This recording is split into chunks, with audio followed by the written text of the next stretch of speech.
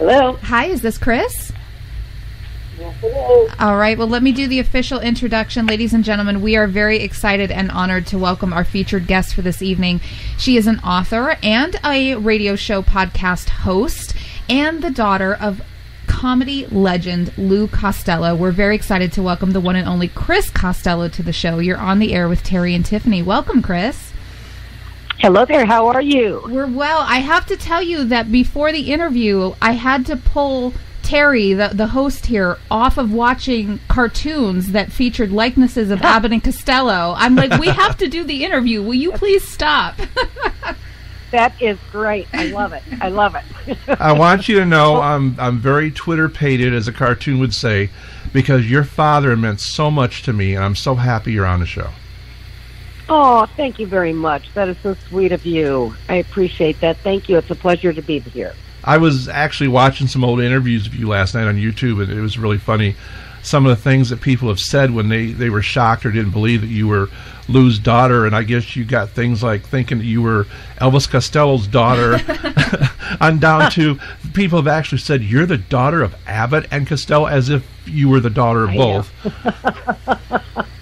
Well, I've heard it all. And, but God bless him. I mean, that's sort of a second book in the making. But, by the way, where are you guys, where are you calling from? We're actually located in the Angeles National Forest, which is kind of convenient during, I guess, the pandemic. Yeah, but we're about an hour, maybe an hour north of Hollywood.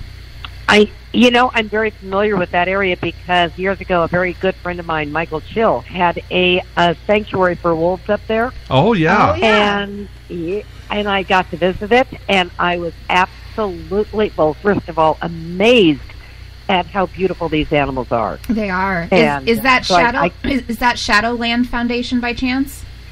It may have changed hands since when he started it, so I'm not sure what the current name may be. But I just know that the animals, I got to actually go into a pen with one. Yeah. And he gave me a rake, and he said, what I want you to do is, when you're walking, take the rake, or a broom. It was a broom, rather. And it just, it's kind of like wiping your scent away from the ground. Right. But just magnificent animals. Yeah, I think it might be Shadowland, which so that you have an idea of where we are. We're actually about 5 minutes from the wolf sanctuary up here, and at night we can hear the wolves bay outside. So. That is a melody? Yeah, it's amazing. I mean, if anybody has never heard the sound of the wolf howl, I mean, it's truly music. It is. Oh, my God. So, well, that is fantastic. I love that. And of course, when you were visiting the wolves, you might have been wondering if maybe he would turn into Lon Chaney Jr. Well, I had the pleasure of interviewing Ron not too long ago. Yeah.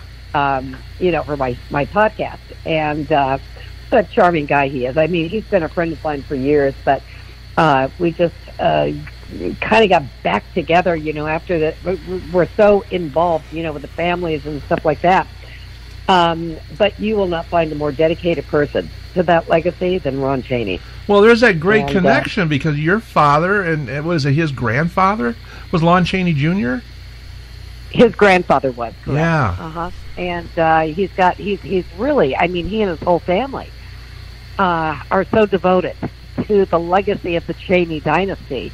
And Ron, as I said, I don't know if you've ever had the pleasure of meeting him, but he is just one of the most grounded, down-to-earth, sweetest human beings on the planet. And but my sister recalls a story, actually, when they were filming Abbott and Costello Meet Frankenstein. Mm-hmm. And she said it was really kind of interesting to walk onto the soundstage, and here are all these monsters in their makeup from Frankenstein, Dracula, Wolfman, and they're all sitting in their chairs, smoking a cigarette, reading the paper, this and that, and she said that just really got me, she said, like, these monsters were just so normal. But well, I guess you have something to be proud of, even though you were only like 1 year old, to be on the set of Abbott and Costello Meet Frankenstein. Were you not scared of Glenn Strange? Because he wanted to be Uncle Glenn, right? Yeah, that's true. Well, first of all, I have no recall of that moment. I was just a year old. But the story goes is that my mother brought me onto the set, and Glenn Strange, who played the Frankenstein monster, he loved kids. So when he saw me coming onto the soundstage with my mother, he immediately got up, started walking towards me. Now, in those elevated shoes, yeah. The whole entire, the monster makeup, with his arms outstretched saying, "Come to Uncle Glenn." And at that point, I guess I just let it rip. Wow. It was the blood-curdling scream that could be heard, 2 sound stages, away. And Dad said at that point, just get her out of here. Get her out of here. Now, I guess you said you do have memories of being on the set of Meet the Mummy. I do. Well, I was a little bit older, but again, a kid's perception of something like that is so totally different, from that of, let's say, a fan walking on the set or, an adult walking on the set. So, here you are, I'm with my cousins and my dad, and, to us, it was like, oh, we're going to see where Dad works. We never looked at him as sort of a star. It was like, this is what Dad does for a living. And so, I remember being on the set, and, you were given the rules by Dad, Mom, whatever, like when you're on the set, you've got to be quiet, this, that, don't touch anything. And, I remember it as being very colorful. Of course, the movie was shown in black and white, but it was a very colorful set. And the only thing I can remember as a kid was that I really did not want to see the mummy come around the corner. That really, I was kind of like waiting for it, so I was kind of always kind of lingering back. But that would probably be my one recall. It was just a very colorful set. They had broken for lunch or something, so it was a bear set. Nobody was on the soundstage, and these. I think it was in the temple, the temple scene, and I just thought, I know he's going to walk around the corner. I do not want to see this man. Wow! So, but we did meet him. I guess I saw the interview with you and your sister on stage at the theater where they were showing one of the films. And she had said that, the people, the crew, were all very, very kind, that the makeup artists used to put, like, scars on you guys and stuff just to show you what it was like. Well, that was my 2 older sisters, correct, yeah. Yeah. So, I mean, that's cool. They kind of had a family atmosphere around there, Well, that was universal back in the day when it was not what it is like today. Today it's more of a corporation. Back then it was, it was smaller.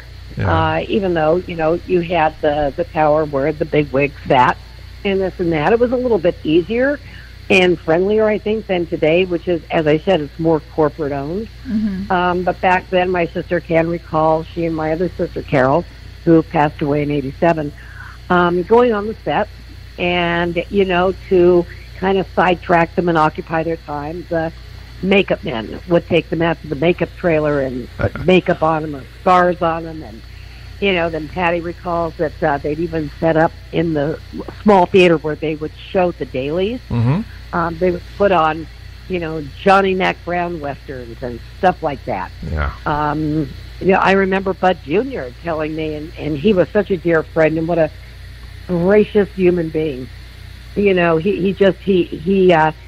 He found sort of like what I call the light in everybody. Never a mean word. I mean, he was just a spectacular human being. But he can... what was I talking about? I got both sides. About universal.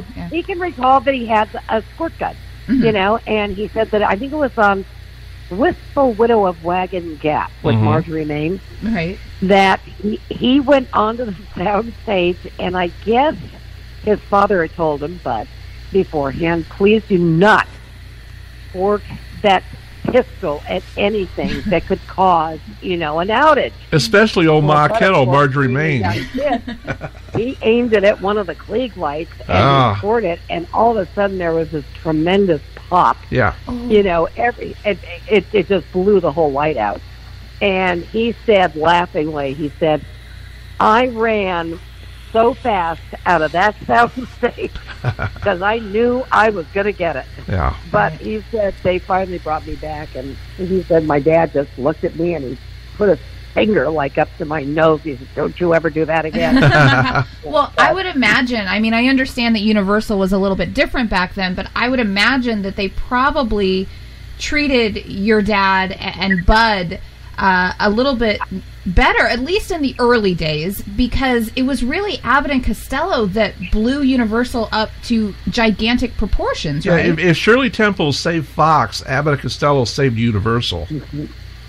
Well, that's true. But I think that they were kind of like their hands were tied, because on one hand, my dad was not afraid to go up to the powers to be and fight for the underdog. Right. That's what he was all about, And in fact, Maxine Andrews told me the story about when they were doing Buck Private, and she said that Universal had totally lost faith in them.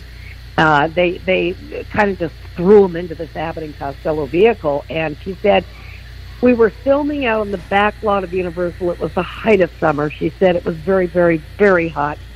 And they brought in these canvas army tents, which she said, you can only imagine how hot that is, and that was supposed to be sort of our work trailer, where we would change, have the makeup, this and that. And my father got so outraged, and he's very new to the lot, but he was so outraged that he went up to, I guess we call it today the tower. I don't know what they called it back then. And he said, if you want us to work, he said, then you will bring proper trailers out for these girls. Exactly. And he was very adamant about it, and they did.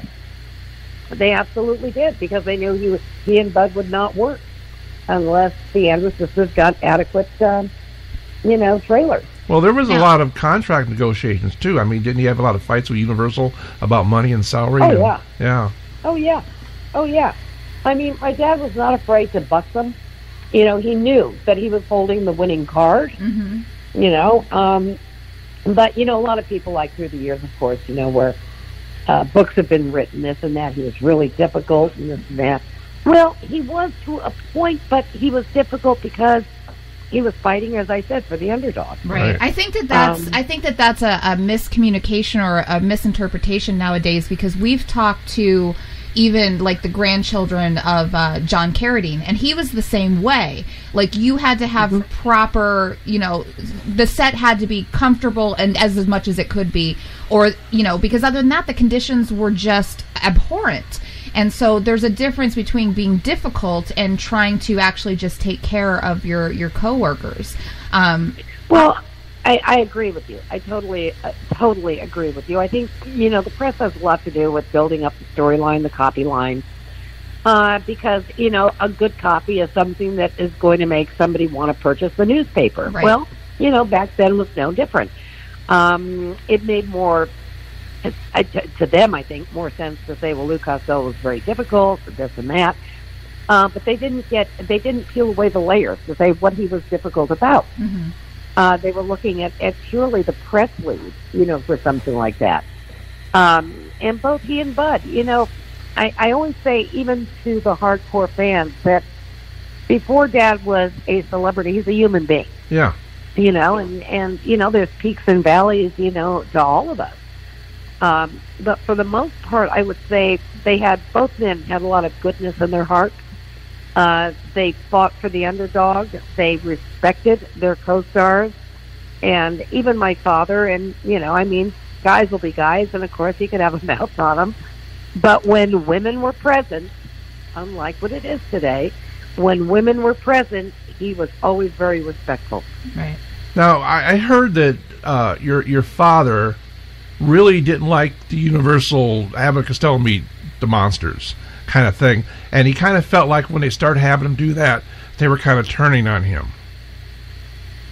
Well, that was basically Frankenstein. That wasn't all the monsters. That was Frankenstein. Oh, okay.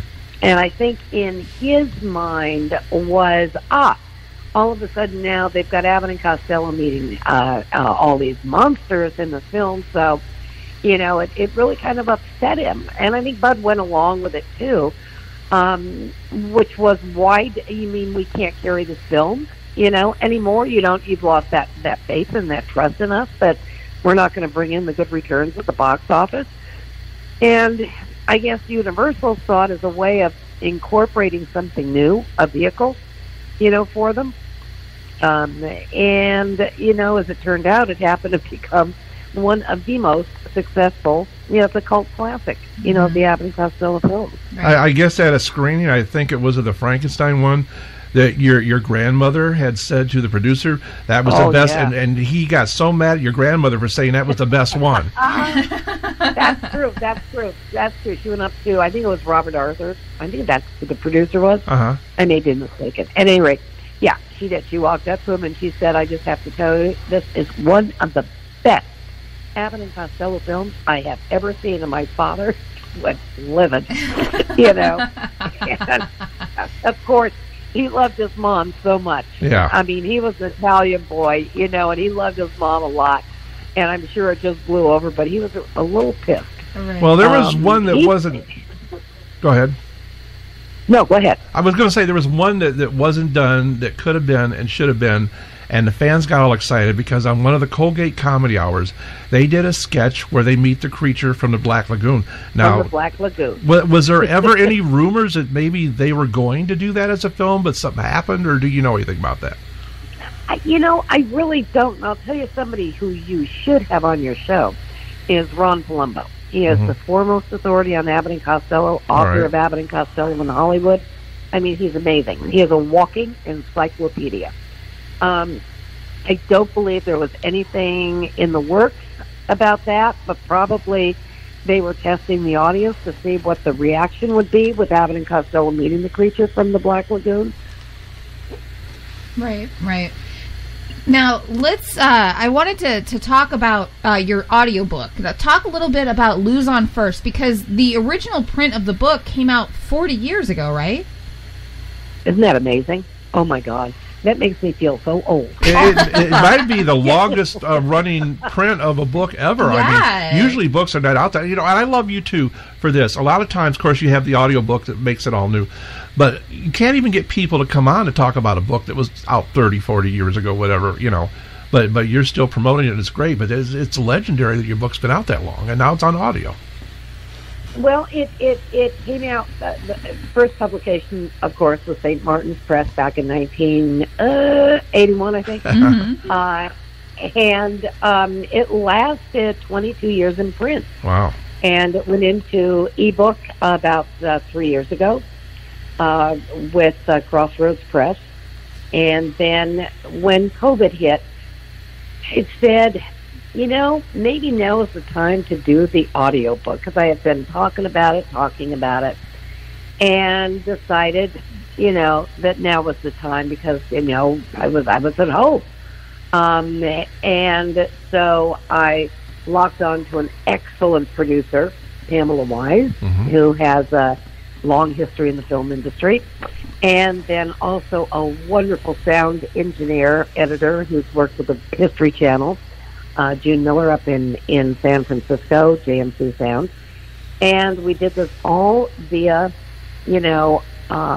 like an internal studio, that could feed back into San Francisco. Wow. But what I wanted to do with the audio book, even though I'm the narrator on it, is I wanted to punch it up a little bit more by giving the sound bites.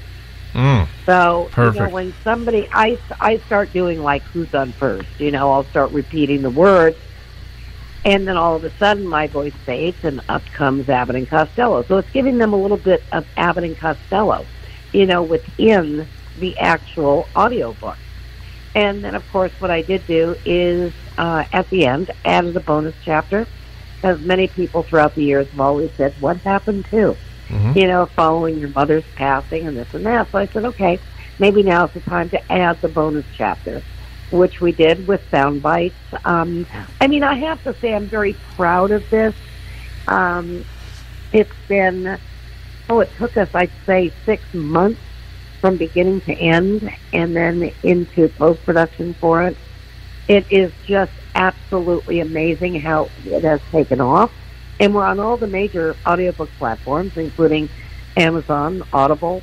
I'm very proud of it. I really am. And soon to be coming out will be a special offering of the CD version of the audiobook. Only 100 are being made up. So we're going to be offering up that. Very cool. And if anybody wants to, get in touch with us, you can always write to me in care of Chris, CHRAS, CO 815 at AOL.com. Perfect. Absolutely perfect. I mean, when you did the audio version, was it like multiple takes or all in one take, or how was that done? Because I know that can be pretty difficult. There were a couple of chapters that were very difficult for me, even though I was not born at the time of my brother's passing. Yeah. Mm-hmm. That was a little difficult, So yeah, it was kind of like I had to disassociate myself emotionally from just seeing my family. Right. In order for me to get through that chapter of tragedy, with the loss of my brother. And, so it was kind of, I was tricking my own emotional senses with it. Same thing as when the passing of my dad, passing of my mother. I realized that those are real emotional sequences in my life, so again, as I said, I had to really kind of do a number on myself. Yeah, I can believe that had to be hard because I really had a very patient producer and an extremely patient sound editor. Right. It was, it worked out.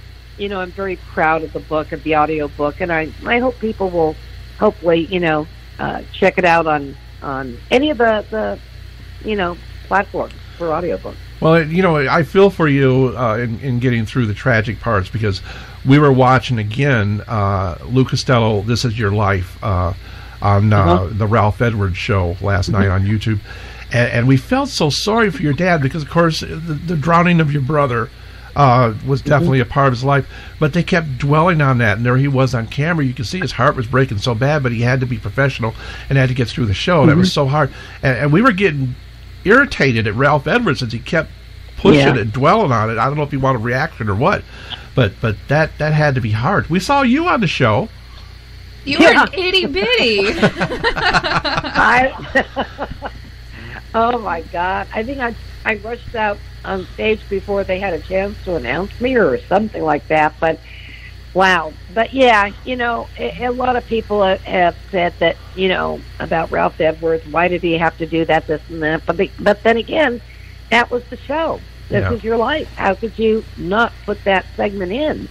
I think it was awful for my parents because both my mother, and my father, that was their child that they lost. And my mother kind of gets glossed over, but as I remind so many of the fans, I said, yes, my dad did lose his son, but so did my mother. Mm-hmm. Yes, absolutely. And it was a tough time. All you had to do was, register the expression on their faces, which I'm sure you did, having just watched it last night. It's a tough one. I think for any parent, regardless of whether you're a celebrity or not, no parent should ever have to outlive a child. Right. It's no. And if that wasn't hard enough too, there was I wanted to know about your reaction when you saw the movie they made with Harvey Korman and Buddy Hackett, and they of course showed that with the drowning of your brother in that too. How was that for you to watch that? Well, to be honest with you, I haven't watched it since it first aired. I was appalled. Yeah. I was, the whole thing was just blatant inaccuracy after inaccuracy after inaccuracy. I fault, seriously, the manager, Eddie Sherman, who did this project, the book first with Bob Thomas. I think, he Spain, such friendship, to my dad and to Bud. And then to wait until after my father is gone to kick him in the gut and slap him in the face like this was a real eye-opener to me in Hollywood. Yeah. My dad used to say he loved the art. He did not like the business, of Hollywood. But that's what happens. People are idolized when they're alive. Robin Williams, great taste. Or stories. The man was idolized. He was revered. The man passes away, and I said to a friend, watch. Give it a couple of weeks. Give it 3 weeks. Watch what happens on the newsstands. And sure enough, I was in the market one day, and I was in the checkout line. I happened to turn around right there in a rag magazine. Biggest, boldest headline. Robin Williams OD'd on drugs and hung himself. Right. And I looked at that, and I just shook my head, and I said, it doesn't stop. It doesn't stop. So to me, it was like the best way I could... See, backing up just a minute, my sister Carol, she was on the phone with Bob Thomas, the author, when the book was released. And she kept saying to him, how could you write such blatant lies and untruths about him? And he said, well, unfortunately, Carol, you don't sell a book by being nice. Well, I happened to walk in on that conversation, and I thought to myself, well, I bet you can sell a book by being fair. Right. And that's what I did. So what I did is I took 4 years, and I canvassed everybody I could. Now this was at a time before computers and Google and all of this stuff. So it was letter writing. It was cold calling. It was trying to get with everybody and anybody. It was the person that hammered the nail into the set, to the makeup people, to the producers, the directors, the co-stars, the stars, the friends, boyhood friends, business associates, people that knew him. Because what I was going to do is, it was not my book. I couldn't write the book. I was too young. But they could write the story for me. Right. And that's what I did. Is I wanted the interviews in the book as told to me by the people that knew him. My book lasted 22 years in print. The Bob Thomas, Eddie Sherman book lasted 1 printing. And you can get back at those people that made that bad Abbott Costello movie by putting your own movie out of your book. That could happen. And be total revenge. Anything is possible. But I'll tell you, anybody who knows me knows that I'm going to be a real hard sell on that, because I'll tell you why. In the past, we have had people approach us wanting to do the life story. And every script I have read, it goes right back into people retrieving from that Bud and Lou book and reincorporating it into their project. I had one producer, this is kind of funny actually, who was trying to secure a deal through Mandalay Bay. And or Mandalay. And we were reading the script before the meeting, and I called my sister and I said, Patty, have you read the script? And she said, I haven't finished it. And I said, well, this is funny. I said, interesting how I'm not even born. And she said, what? She said, no, I'm not even born. So I called George Page, the producer, and I said, George, I've just got one problem with this script. I said, you've got everything written in here, but I'm not even born. And he said, well, he hemmed and hawed and said, well, we're going to have your mom pregnant at the time of your father's death. And I said, George, that's not true. It didn't happen that way. It never happened that way. You were like, what, 11 years old when your dad died? Yeah, yes. And I said, so here's and then they had things in there that was so, like one of the people that worked for us, Ophelia, God bless her, she was a member of the family. And they were using her almost as the protagonist, in this thing. And I said, no. I said, I would never do that to that woman or her family. Yeah. She was a cherished, loving member of our family.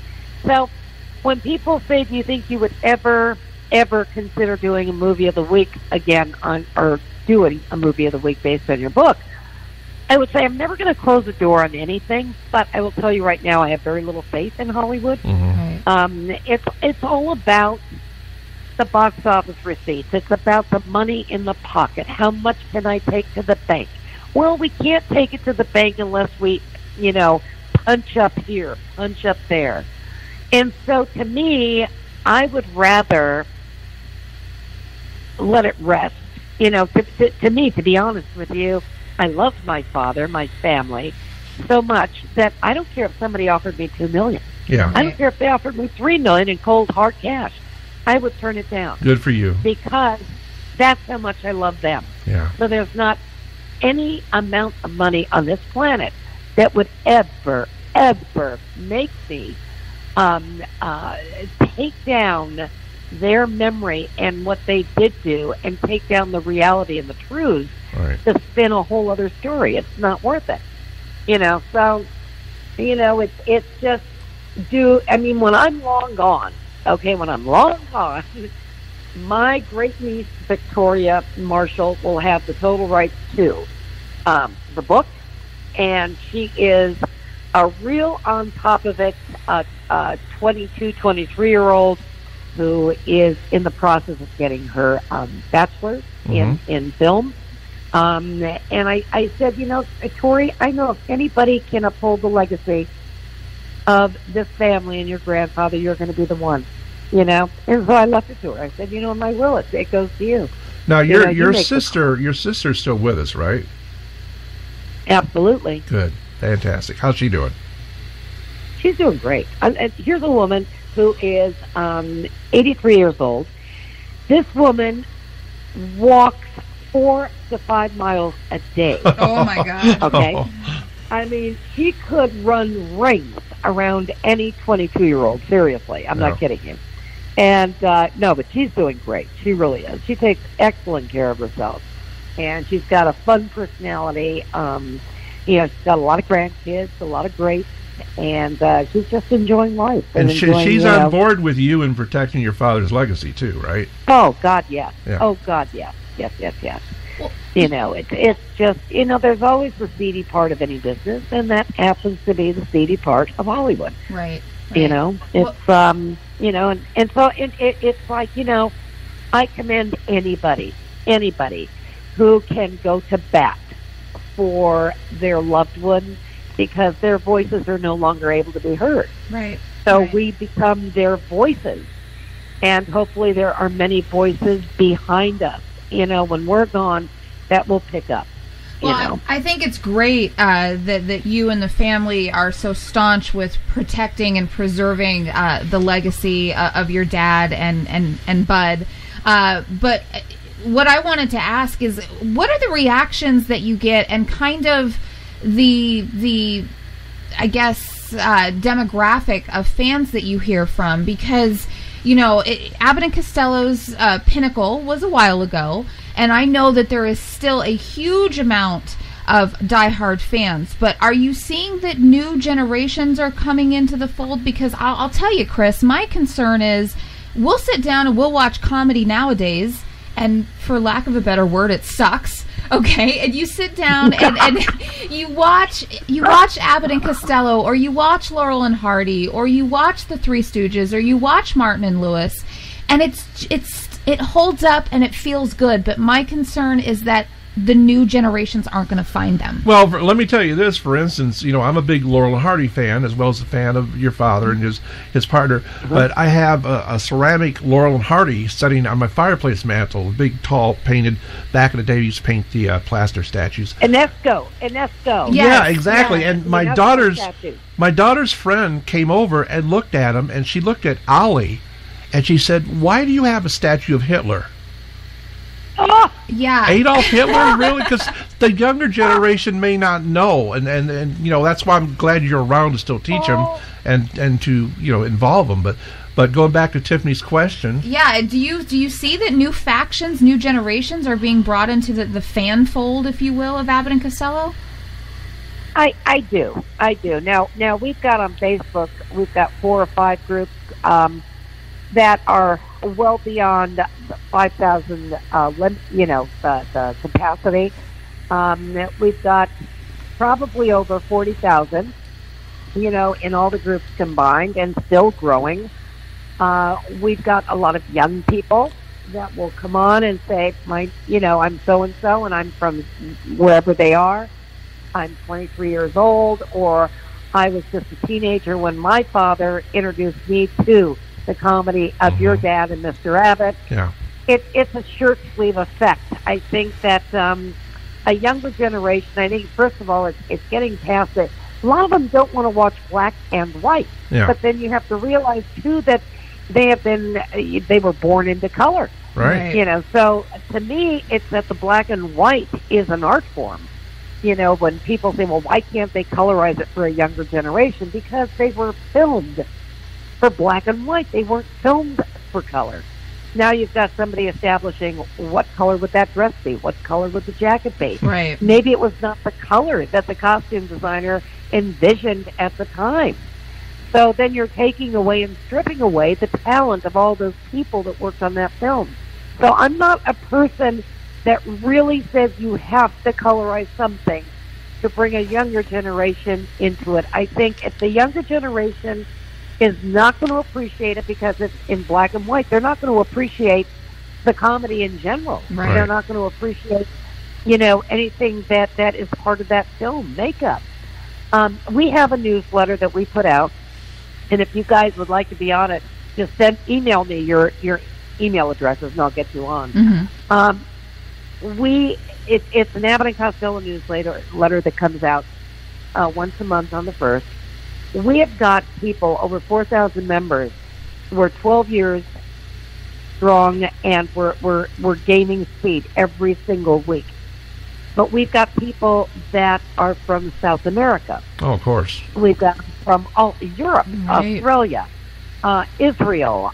We've even got some from the Middle East that are part of the newsletter. And, it's a team effort. Ron Palumbo is on board with us to help field the questions, answer the questions. We've got Jeff Salimondo, who puts together spectacular memories and milestones to coordinate with the month. And then we've got Karen Cuccio, who does Lou's Patterson.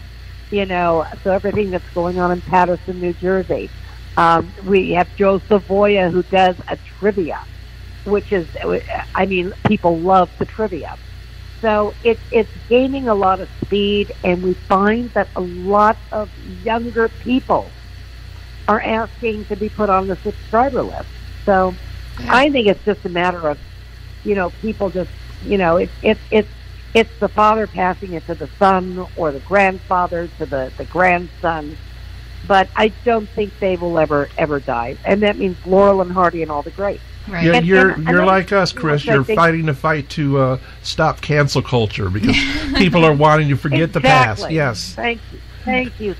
Because it's to me, and I always say this to everybody when they say, "Well, I like Laurel and Hardy more than Abbott and Costello," or "I like Abbott and Costello more than Laurel and Hardy," and we had this big thing going on Facebook, and I said, "Wait a minute, can't you like them all?" Yeah, no, I like them all. You can't like them all. And in fact, if you realize, well, they all gave something unique and different. Right. Yeah. It's like comparing apples to oranges, And so I would say to somebody, I said, look, it's a personal preference.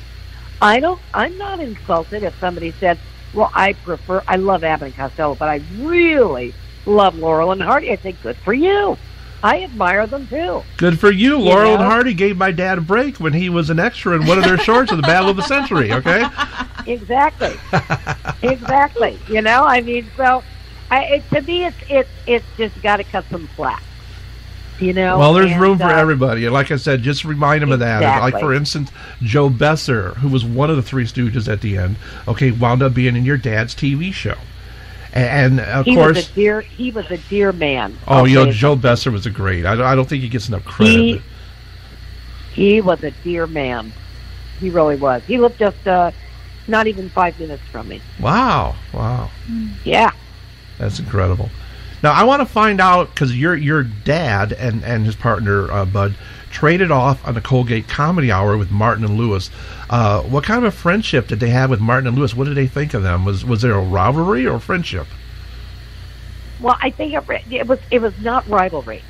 Seriously, Dad and Bud appreciated the comedy of every team, every solo artist. They were very much in support of their peers. Yeah. It's not like it is today, believe me. They respected Martin and Lewis. Martin and Lewis was the last, really, of the great comedy team. Yeah. When you think of it. People love to bring up poor Dean Martin and his nose.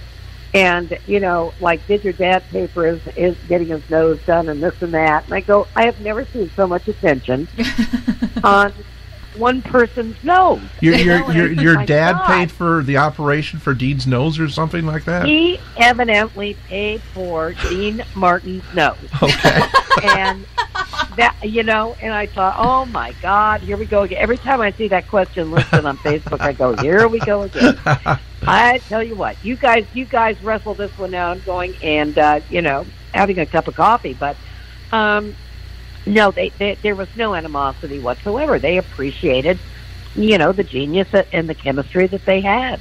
Again, apples and oranges. And what people don't understand is it wasn't a big deal about the Dean Martin nose thing, because your dad paid for a lot of things health-wise, surgery-wise for other people. Like, he was very, very philanthropic. Did a lot of things for kids and people in hospitals and the whole thing. Always helping. Kids was his center. That's Dad, when he grew up in a very middle class family. They weren't wealthy, and when he started to make the money, there's an old expression called he had long arms, short pockets. Mm-hmm. And for him, it was to help others. When my brother died, the way that I think he helped ease his grief was he built the youth center for the underprivileged kids in East LA, which is still going on to this day. Yeah, I was, wow, it's still going on. That's incredible. Well, the city has taken it over, but it's still going on. It still bears my brother's name. And, with Dad, it was important that the center be built in a place that was not affluent. Yeah. He said, I want the dirtiest, the roughest area in LA. I want it where the kids need it the most, and that's what he did. And as a result, it's situated in the Boyle Heights district. Surrounded by the project. But that's what he wanted. He wanted to give these kids a chance. Wow. Well, I've got to ask you, because there's one story I'd like to have you tell. You had a lot of celebrity friends. Of course, he was really good friends with Charlie Chaplin, because I bring up, the old comedy classics and this and that. But he had a problem, I believe it was with Errol Flynn and some naughty movie. You know what I'm talking about? Yeah, what happened there? Well, as my sister would say, Uncle Errol got, 86 from the house. Errol Flynn was a prankster. He was just simply a prankster. And evidently what happened is it was on one of my sister's birthdays. It may have been Patty. We had a home theater there, and it was customary for, stars of that era to loan out each other's films and this and that. Now we're talking about real film. Like we're talking real about to real. The kind where you thread the machine. Yes. Type of film. I have to say that because people nowadays, they don't know what a record is. They don't know what a film is. Oh, my God.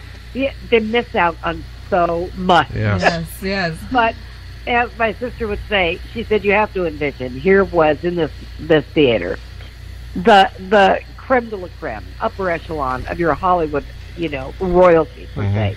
The kids sitting here watching. And Errol Flynn was to bring over a swashbuckling film, one of his films. And so Dad threads the reel, and he started it, walked out of the theater, and he's at the bar that we had in our home, and he's talking to Errol.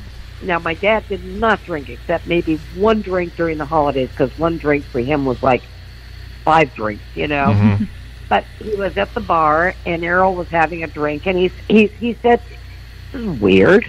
There's not a sound coming out of that theater. It's a swashbuckling. Well, no, none of them were. Well, he got up. Yeah, he walked, over to where the theater was. He opened the door. He turned and looked at the screen, and Patty said it was like his head was just shaking. He almost bit the cigar in half, screaming, "Don't look! Don't look! Close your eyes! Don't look!"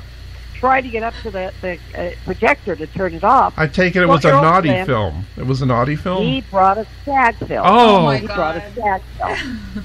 So Errol was 86 from the house for a while. Is it true that your dad decked him? Probably. So he expected to see Robin Hood or something, and it didn't turn out to be what Yeah. He saw stars instead. But Oh my gosh. Well, is so funny. I wanted to ask you about your podcast, to tell our listeners a little bit about it. Chris on Q.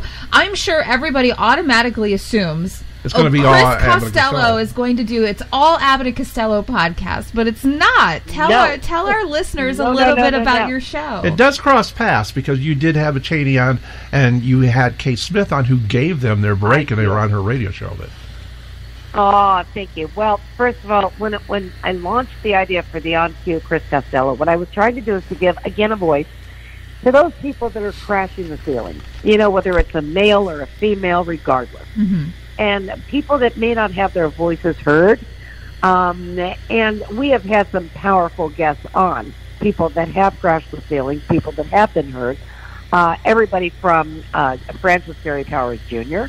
to Sergei Khrushchev, the son of Nikolai Khrushchev. right. Wow.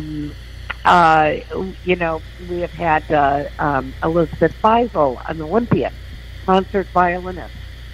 Even Lieutenant Colonel Nicola Polidor, who was the first female to fly I think it's a stealth bomber, Right. over the Rose Bowl parade of 2020. Mm. So, and then just recently, of course, we did Ron Cheney. And then we just did a beautiful piece on the iconic Kate Smith, who, of course, gave Chad and Bud their launching pad into Hollywood. Right. And interviewed her niece and her niece's husband, Bob Andron, Susie and Bob Andron. Very proud of it. I really enjoy it. But what we're doing is putting a little bit more of the sound bites into it. We incorporate the music, but we're trying to bring sort of a visual, Right. Into the audio. And have you listened to the Kate Smith one? I'm so proud of it. I'm going to definitely, because Kate Smith was such a great talent and a big star of the day for sure. Oh my gosh. Yeah. Oh my God. Every time I play that woman's song, God Bless America, Yeah. it just puts chills through me. Absolutely. So, but you guys are wonderful. And, it's certainly been a pleasure. I love talking with both of you. Absolutely. I want to tell all of our listeners, get a piece of paper out right now or type it down. If you haven't visited it yet, you can check out On Cue with Chris Costello at chrisonq.buzzsprout.com. So that's Chris on Q, CHRIS on CUE.buzzsprout.com. And then, of course, if listeners haven't already checked it out, I don't know if they've been living under a rock or whatever, but there is Abbott and Costello Collectibles.com, and make sure to spell out A-N-D. It's not the ampersand. So it's Abbott and Costello Collectibles.com. Chris, it's been such a pleasure to have you on, and an honor. Oh, you are so sweet. Now, I just got one question for you guys. Sure. What's that? Do you get off the mountain? Not as much anymore. I used to a couple times a week, but ever since the quarantine, I think, ever since the quarantine, I go off the mountain maybe once every 3 to 4 months, and it's just to get supplies, and then it's back to country living. So. I refuse. I tell you what. Okay, once COVID is over with and people, are free to roam about the cabin or the country. If you guys ever get into Burbank, or let me know, and I'd love to sit down with you, buy you lunch. Fantastic. Wonderful. And equally, Wonderful to talk to. I would equally love to have you come up here to Lake Hughes and come into the studio and do a show like in person on camera. I mean, that would be awesome. Wow. Yeah. Okay. Oh, that means I have to go into full makeup now. God, it is such an honor talking to you, Chris. Hey. Yeah. I'm sure you look as good as you sound because you. Oh, you are so sweet. You are a delight. You are a delight. Wow. Well, you are so sweet. You guys are amazing. I've had such a good time. And do keep in touch. Yeah. And again, if anybody has any questions, and certainly please give me your email. I'll put you on our mailing list for the sure. newsletter. Yes, for definitely. Sure. Okay. And you're really good about autographing stuff too, like the stuff you saw on the website and that. I know Bud Jr. used to, but of course he's gone now. But Bud only had the one kid, or did he? No, there's also a daughter. Oh, okay. Vicky. Mm-hmm. But I was the closest, I guess, to Bud because we didn't live that far away from each other. Yeah. Right. Just a real super nice guy who, just as I said, there was not a mean bone in this guy's body. Well, I of course love Universal, but I really wish they would pay homage to your father's legacy more. Like, for instance, they have an award every year called the Igor Award because they have their Universal Horror Nights, and your father and Bud contributed so much of that. They really should give you the Igor Award. I don't know why they don't. Well, what's interesting is you have to look at who was sitting up there. These are people that probably don't even know who Abbott and Costello is. Yeah. Right. Seriously. And why Oliver Hardy has a mustache and looks like Hitler. These are those people that... Exactly.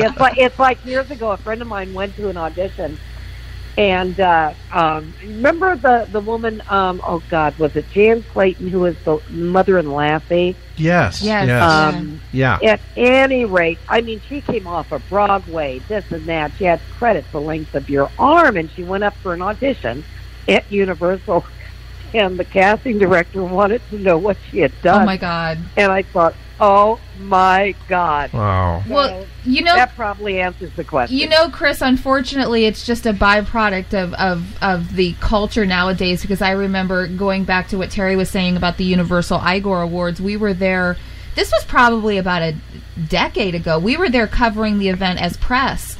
And I was standing along the red carpet next to a young reporter. I won't say what outlet she was from. I will. Is from E Entertainment. But they had Christopher Lloyd coming down the red carpet, and she looked at her other young reporter next to her and goes, "Who is that?" And I was like, "Are you what? That wasn't even that long ago. Are you serious?" Well, that's so, that just pains me. Yeah. It really just pains me. The coolest thing I saw in my notes is that at one time, your dad was offered to buy Universal. I wished he would have. Yeah.